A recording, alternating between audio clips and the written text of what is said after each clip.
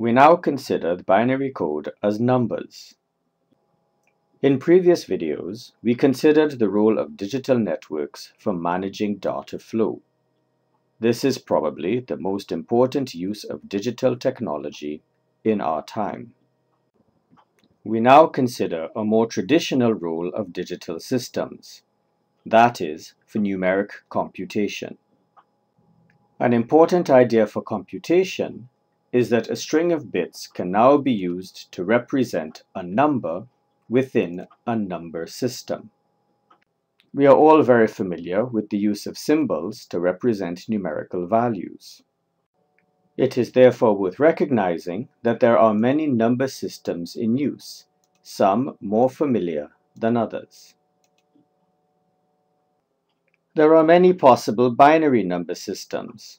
The one most commonly used is simply called the binary counting system. This system is used because it most closely resembles our own decimal system in terms of the logical process or algorithm used for counting. In this system, the leftmost bit, called the most significant bit, carries the greatest weight in the numerical value. The rightmost bit, called the least significant bit, carries the least weight. 0 is represented by a full string of zeros. Counting begins by incrementing the least significant bit. When this bit achieves its highest value, that is 1, that bit resets to 0, and the next bit is incremented. This process is repeated.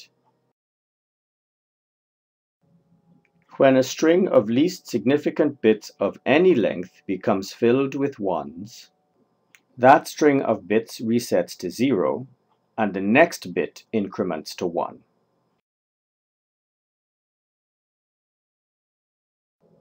This continues until all of the bits are 1. The number in which all the bits are 1 is therefore the highest number of the counting sequence.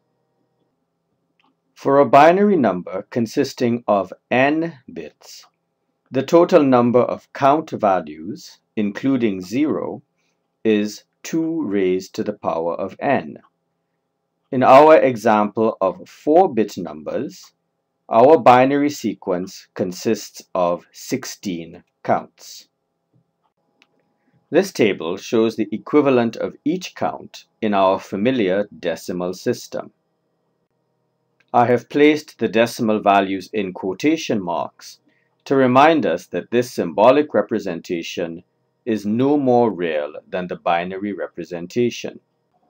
In fact, in digital electronics, the binary system is physically more real, since the zeros and ones are actually present as a sequence of high and low voltages. Another system that is used in digital electronics is the hexadecimal system. This system uses alphanumeric symbols for the first 16 counts. The hexadecimal system is used by human users to help recall binary strings. This is because to convert a binary string to hexadecimal, it is easy to break the binary string into 4-bit parts and code each part individually. This results in a code that is much easier to remember. 2 further points about numeric coding.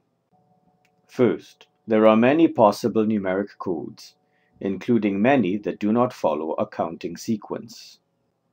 Note, however, that the number of distinct values will always be constrained by the number of bits.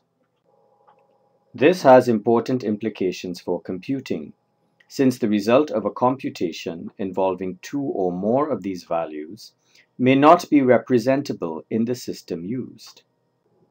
Technically, this may result in one of 2 types of error.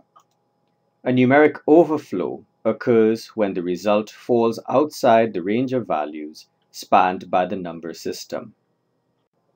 A rounding error occurs when the computed value falls between representable values in the system. The second point. For binary counting, when the highest count is achieved, it is common to revert to the lowest value after the next count. This is called modulo counting. For modulo counting, the modulo number, in this case 16, is the number of distinct counts.